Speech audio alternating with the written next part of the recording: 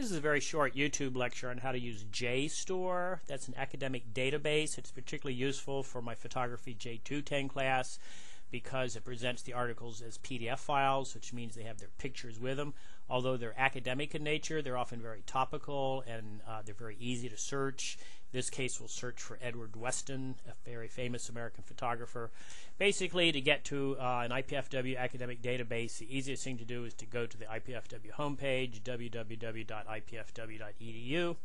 and click right here in the middle on Research and go down to Helm Key Library.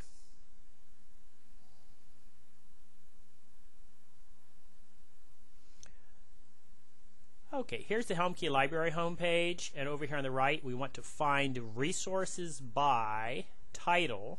So we'll go to the J's.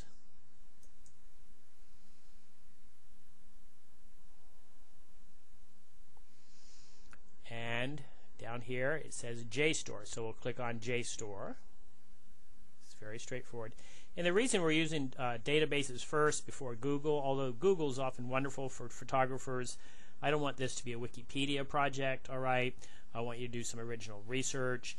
And Google can sometimes be a little risky. Even Wikipedia can be a little risky because the articles are not peer-reviewed, although people do check Wikipedia to make sure it's accurate. But not like JSTOR, Academic Search Premier, where the articles can't even get into the electronic journal unless a whole panel of experts in the field have had a chance to look at the articles and sort of sign off on their authenticity and on their accuracy. So here's the JSTOR interface.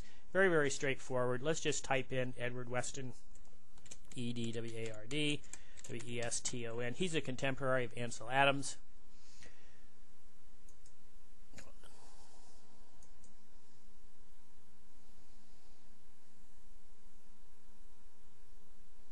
Okay.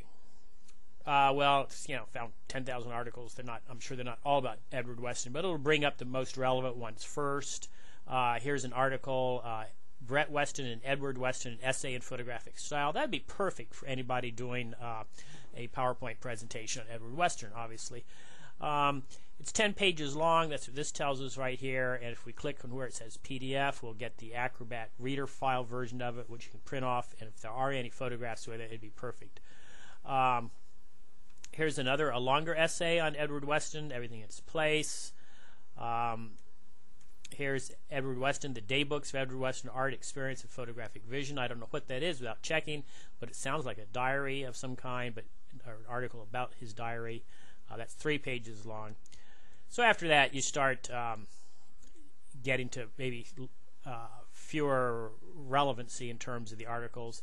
But here's 35 photographs by Edward Weston, a review, I guess, of a exhibit.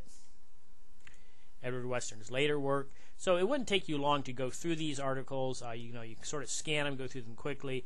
And what I'm asking you to do, though, is just find some relevant points, some analysis, some critical thinking about the photographer that can give you some talking points in your PowerPoint, some slide points where you can say, okay, Edward Weston's photographs mean this, or he did this for this reason, that kind of thing. So I'm hoping that you're going to come up with a somewhat academic presentation, not simply a Wikipedia encyclopedia type presentation of his life and death and that kind of stuff. What we really want is content and analysis more than just a book report. Okay, thank you.